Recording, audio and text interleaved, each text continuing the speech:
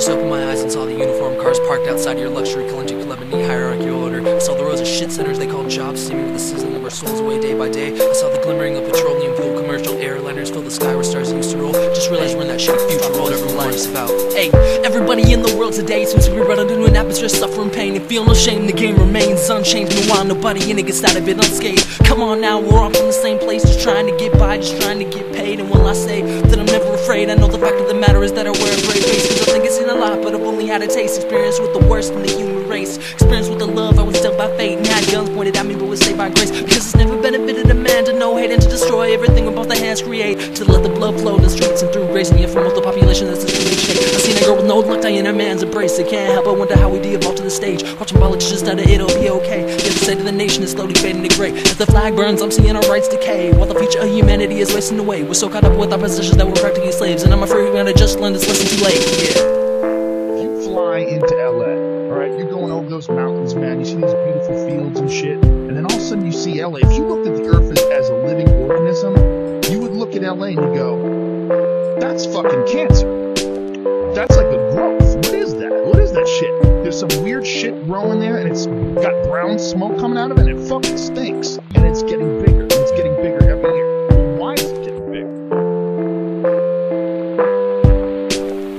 Living in the lost from a promised land where the blood is spilled daily over rocks and sand. Where the people strap bombs to their chests and get mad, and then they wake up in heaven at God's right hand. Jump around like Yahweh, I'm your number one fan, like the creator of life. We wanna see life end. It seems the TV generation started a new trend. The kids who crave violence to the mouth is spent. Roll like quarter just to pay the rent, leaving the soul starved without a nickel for bread. And instead of think a child to choose peace instead, when the military instinct has been born, bred into a boy with sticks, saying bang you're dead. Don't even see that there exists a peaceful path instead. No wonder he don't see an option but to serve crackheads. When we stand up and see what this calamity is, feel like I'm stranded on an island, no water and justice, surrounded by the things we know that we can never get. The broken dreams and promises to yesterday's kids grew up, becoming free before they learn how to live. And I don't think our culture's yet maybe a little bit sick, trying to figure out if we're the ones who turn in the tricks, or if we're lost walking in the dark in search of bliss, comatose and unaware that we have all been amiss.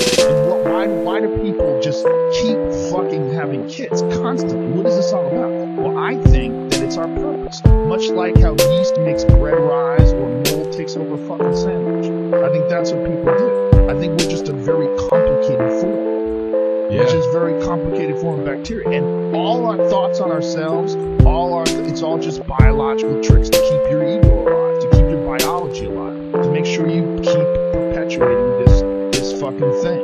To make this human organism, this one gigantic organism keep growing. When you look at like mold on a sandwich, you don't look at individual mold spores with individual identities and jobs and careers. You look at a pile of fucking mold, you know? And that's what people are, man. We just think we're individuals.